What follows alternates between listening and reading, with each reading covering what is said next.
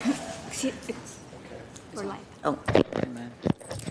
Welcome to the City of Glendale special meeting of the Arts and Culture Commission on May 16th, 2019. Roll call, please. Commissioners Oshigan? Yes. Tufenkian? Yes. Vice Chair Zadorian? Yes. Chairperson Vidor? Yes. The agenda for the May 16th special meeting was posted on the bulletin board outside City Hall on May 15th, 2019. We have one item, please. Item 2, business agenda at 2A, discussion item, placement for first iconic art piece. Okay. There is no staff report. There is no, okay. So this is a follow-on to previous discussion we had where we agreed that we would agendize a discussion of our favorite or preferred, based on community input and our own opinions, preferred places for a significant iconic piece of art. So we can start with whoever wants to go first. And this is specifically only about one thing. It's a discussion item. It's not an action item. So you can state what you wish. We aren't voting on anything. And I'm ready to go around the table. Should I start? You're looking at me. Should I start? Go ahead. Go for it. So at the risk of perhaps muddying the waters a little bit, I did go through the Corbinite site quite a bit, and there's lots of interesting comments, lots of things. And what I realized when I was thinking about what it is that we may want is that it's very hard to separate, in my mind, the thing and the place, right? Because it is very much a site-specific installation that we want, the permanent installation. And so I had a hard time saying, okay, this is a good spot, but then immediately the question was, what's going there? And so then I say, if that's going there, is that a good spot for that thing? And so this kind of a chicken and the egg kind of process started happening in my mind, that I can't separate the thing and the place. Right. So we have to discuss not only the place, but at the same time, what kind of art we would like to have in that place. Am I overstepping my bounds here? Madam Chair and Commissioners. So this discussion is specific to the place. Thing could possibly come up on a later agenda item. But just to point out that today you may end up, you're making no decisions. We're just talking about various places. And when I've seen such calls before, it would be, here are 3 possible locations of art, make a proposal. And then that artist knows the place, and then the artist makes a proposal based on place. Typically, that is one way that could happen. Yes, that can, but for instance, if we look at downtown, there's very little space. So if you want to do something downtown, you could do something very significant and very large downtown, but it would have to go upwards, right? So you could even do something in front of the library, for instance. There isn't a large footprint, but you could do something that goes up. There are sculptures that go up hundreds of feet, which become really significant in a city. I mean, it's possible, right? So if you're thinking of that, so there's a small space, but the thing goes vertical. If you go further out from the center of the city to the more of the suburbs of Glendale, let's say, there's more space, and so it's possible to do something that goes more horizontal. And so the nature of the art would be impacted by that. Mm-hmm. You could also have a piece that has similar pieces across the city, multiple places that connect to each other and somehow that are permanent. And so as you walk or you go around the city, you see this thing kind of repeating itself in this fashion. Right, so it's kind of thinking a little bit outside the box of just one traditional sculpture that we may think about, like the bean. We started with the bean, right? But now I'm thinking, we should consider a bean-like thing, but also we should consider other things that could live multiple places that reflect on itself, that could go vertical. It could be technology-based. It could even be kinetic art that would be maintained, you have you put in a healthy budget for maintaining it. It's not a sculpture that you don't have to maintain much, but if it's a kinetic thing, that has to be constantly maintained. So it becomes, even though it's kinetic, it's maybe moving or things like that, it could become permanent. It could go beyond the 3 years, or what was our definition for permanent? 10 years, whatever? We have no definition We don't officially, have, Commissioner. we don't have one yet? We will, hopefully soon, yeah. So, Could I these are my thoughts. These Yeah. are just You- sort of the starting and point for me. Those are really good, and I think they're really good thoughts to consider in the discussion about the places. And I especially like your thing about, well, why couldn't, like if we had 3 favorite places, why couldn't this iconic work of art be 3 related things in 3 different places? It could. I think also, because it says iconic piece of art, it's like we're putting all our eggs in this basket, and this is not like the end of, like, once we do this, we can, like, die happy. I mean, I think this is just one piece of art. There hopefully will be many, and I think we should really, assuming that anything that an artist comes with is going to be site-specific, because there are going to be sites identified. We should, consider what you just said, because it's important, and talk about where we envision, because we do have to come up with places. And it is going to be site-specific work, and I think we're going to help the artists through the application process use their imaginations. They're going to have to learn about Glendale and the sites that we've identified, and understand the city and its heritage and its history and what's going on now, so that it is meaningful in the place it lands, or places that it lands. But we have to identify those places, or we can't leave the room until we do that. So do you have any special places in terms of, don't assume anything about the art. It could be anything, it could be anywhere, but what places sing out to you as for placement of iconic art? Don't think vertical, horizontal, or Yeah, genre I guess I either. didn't- Just think I place. There's a few places, but I guess I didn't really get that far because I wanted to consider the type of art that we would want. I think we should So, leave that open. but I mean, we can make lists of things. As I said, it impacts. For instance, if we want something that's large, physically large, it would have to be, perhaps like the parking lot in front of Glendale College, right across the street from the Catholic Church, for instance, that parking lot, which was going to be the original site of the Armenian American Museum, right? Glendale. So that could be one of the sites Next to where the you could Civic do, Auditorium. right? Which I think it's an underused parking lot. If we want a large piece, but if we think of pieces that could be contained in smaller footprints but have multiple of them, then that would be different. Well, yeah, right? the You could- artist will work within the framework of the selected site. Yeah, but it's a completely different artist whether it's a footprint is small or whether it's a large piece. That's what I'm struggling with. But I think maybe somebody else should comment. because We're not picking the art, and I think once the application process goes out, No, but I'm not saying we're picking the art, but the kind of art we envision will inform the kind of places we decide we could use. That's what I'm saying. interesting. I was thinking the place would inform the art, not the art would inform. Well, that's where I started from that, but then Changed. I kind of changed my thinking, I think. And so maybe we should, I don't know, maybe we should take a very kind of a wide, sort of a wide breadth of possibility. And not think of something very physically large, but something that could go vertical, that could have a small footprint, that could replicate itself across the city, for instance.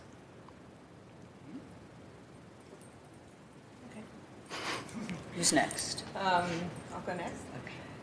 So, same as Commissioner Oshagan, looked at the co-urbanized map quite a bit, and taking into consideration what some of the constituents said, the inputs, I kind of felt like Microphone. Oh, speak up. Oh, sorry. So looking at the co-urbanized map, I felt like looking at some of the comments that were proposed or put on co-urbanized, I think it looked like coming down Brand was the main place for most of the comments and most of the existing artwork. But I think maybe an archway or iconic piece would have to be perhaps be placed in a gateway to the city. So maybe looking at the traffic count of where it would be most impactful. One of the places I would think would be good to have an iconic piece might be at North Brand at the freeway, or perhaps even more important might be in South Glendale at the border of Atwater.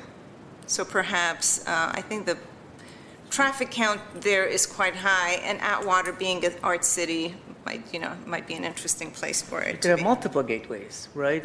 There are multiple You could have an gateways, artist do multiple gateways that Right. kind of play off a particular theme that we're interested in, right? So I think, having that, Different streets. the multiple locations is really good, even though I think one of them should be an iconic piece. And perhaps, where the Sealy building, that might be a good entryway into the city. Okay, thank you.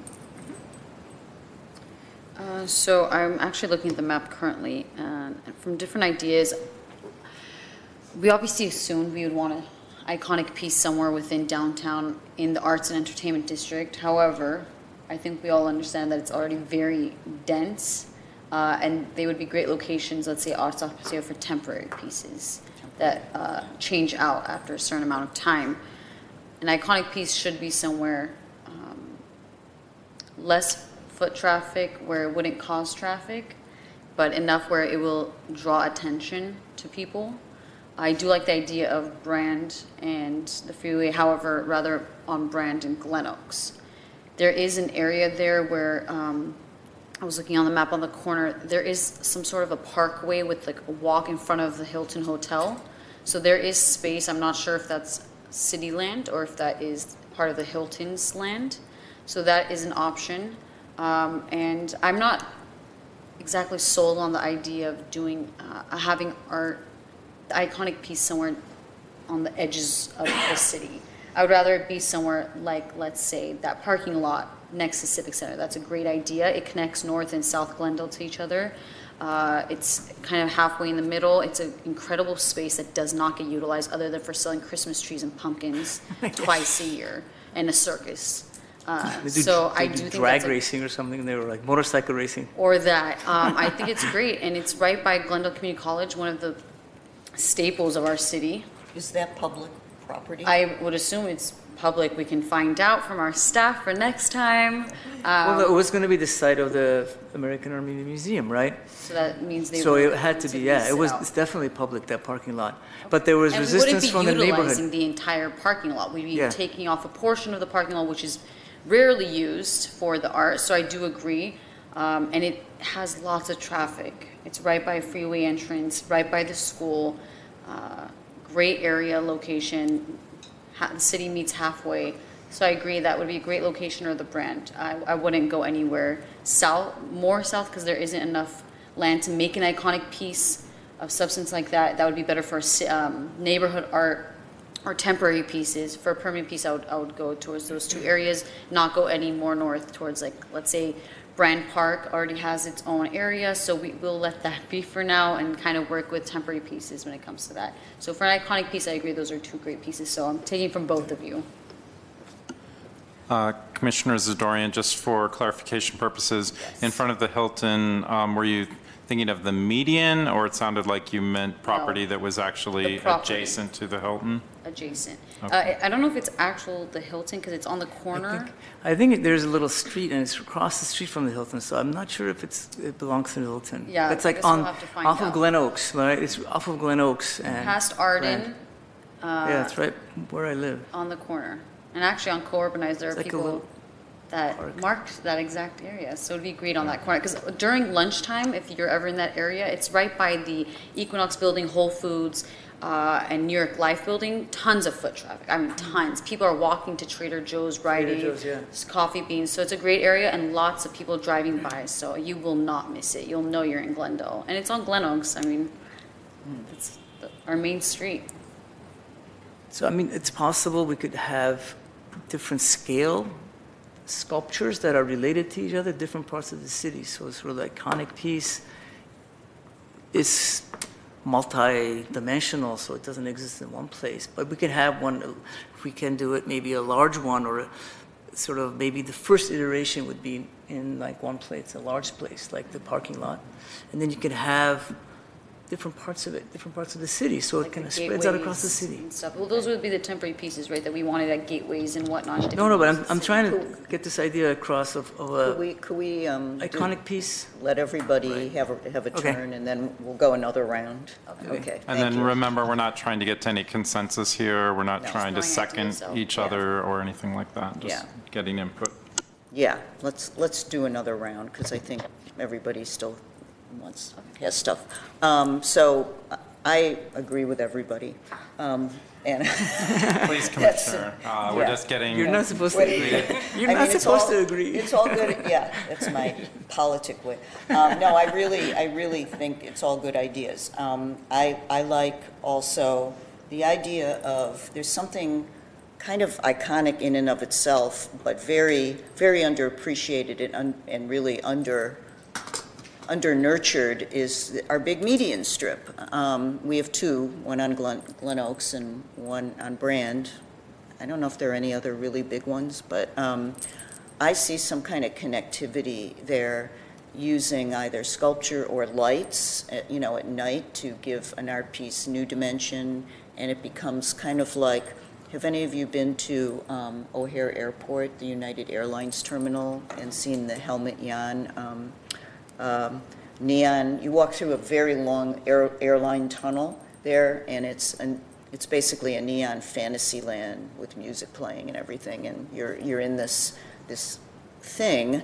And I'm not saying it would be like an entirely covered thing, but if we could do something connective with those two median strips, which are highly trafficked and very publicly visible, and maybe even connect the two, like we could call it, the T instead of the bean, it's the T, Brand and then Glen Oaks, and it's some kind of evolving piece that just works as one, and it may be incremental pieces, or it may be one long connective piece. I don't know, but I see those two median strips, and I think in Co-Urbanize they were heavily discussed too as being really, really good.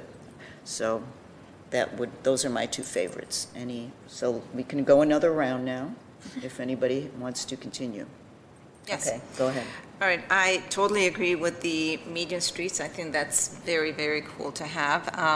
But I don't think that would be the iconic piece, in my opinion. I think the iconic piece is maybe the piece that you first see when you get to Glendale, Like an something that, entry, the ends of the medians. yes. Yeah. So something that would define Glendale.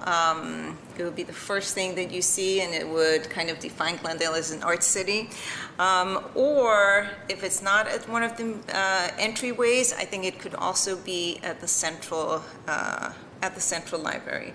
So somewhere central, so it's that there would be a lot of foot traffic and a lot of events going on there, with the music, with Reflect Space, with Americana right there. I think there's just a lot going on there, and I think that would be a meeting place to say. So I'm moving towards the idea of not picking one place, but picking them all, right? And so the idea with artists would find some what's the word, a motif, a theme, an idea, maybe a light source, maybe something that would then populate all these different spaces. So the gateway, we have a gateway. I don't know if anybody saw the picture of the gateway in New York. He made it in one of the parks. Tremendous, really, really interesting gateway that had mirrors in it, for instance. We could have, so that theme that this artist selects could bounce around all these different things. And so it could be a large, very large piece if we have space. It could be along the median. It has to be long and thin. Kind of, it develops in that direction. We could have it downtown. We could have it many different places. So it's kind of an iconic multi-piece thing that wherever you go to Glendale almost, you run into it. And we have to, South Glendale, we can't ignore South Glendale. It's very important. So having a gateway there, a significant gateway would be very important.